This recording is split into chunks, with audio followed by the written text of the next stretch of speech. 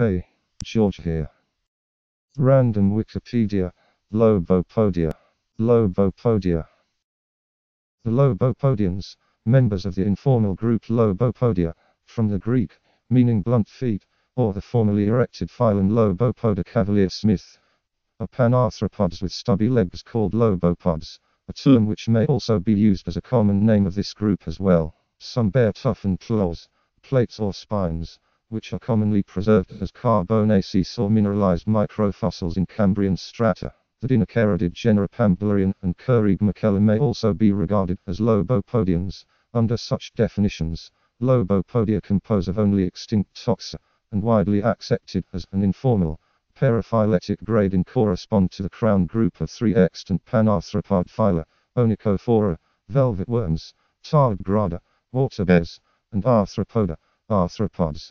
Lobopodia sometimes also included Pentastomida, but revealed by subsequent phylogenomic and anatomical studies as a highly specialized taxon of crustacean arthropods. The broadest definition proposes the monophyletic superphylum Lobopodia is equivalent to Panarthropoda. However, further discoveries showed that this reconstruction had placed the animal upside down, interpreting the stilts, as dorsal spines made it clear that the fleshy dorsal protuberances were actually elongated lobopods. More recent reconstruction even exchanged the front and rear ends of the animal, revealed the bulbous imprint previously thought to be a head was actually gut contents being expelled from its anus. Microdictyon is another charismatic as well as the speciose genus of lobopodians resembling Hallucigenia, but instead of spines, it bore pairs of net-like plates which often found disarticulated and known as an example of small shelly fossils, SSF.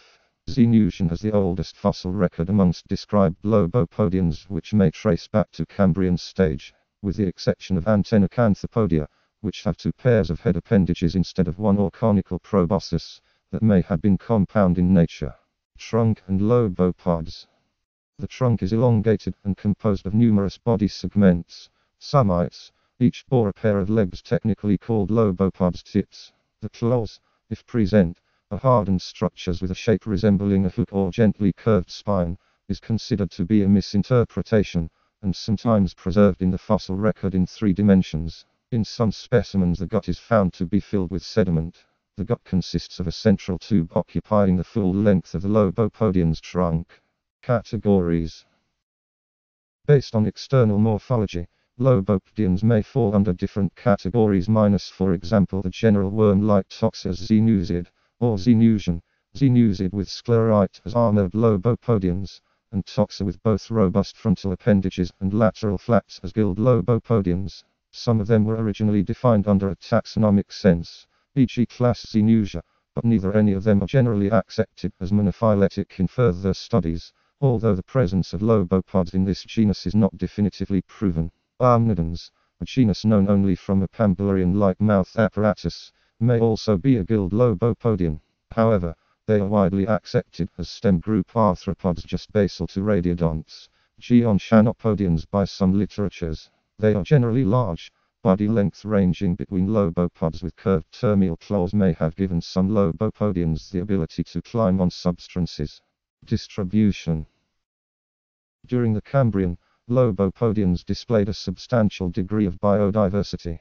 One species is known from each of the Ordovician and Silurian periods, with a few more known from the Carboniferous, Mesozoic Creek. This represents the paucity of exceptional Lagostatin in post-Cambrian deposits.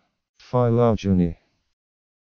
The overall phylogenetic interpretation on lobopodians changed dramatically beyond decades, based on their apparently onychophoran-like morphology, e.g. annulated cuticle, lobopodous appendage with claws. Lobopodians were traditionally thought to be present a group of Paleozoic onychophorans, suggest the similarity between lobopodians and onychophorans represent deeper panarthropod ancestral trait, plesiomorphes, instead of onychophoran exclusive characters, synapomorphes. Acia's surface ornamentation, if homologous with polyascolecid sclerites, may represent a deeper link connecting it with cyclonralian outgroups. Further re-examination even revealed that the suspected arthropodization on the legs of Dionaea was a misinterpretation. Although the spine may have hardened, the remaining cuticle of Dionaea's legs were soft, not hardened nor sclerotized.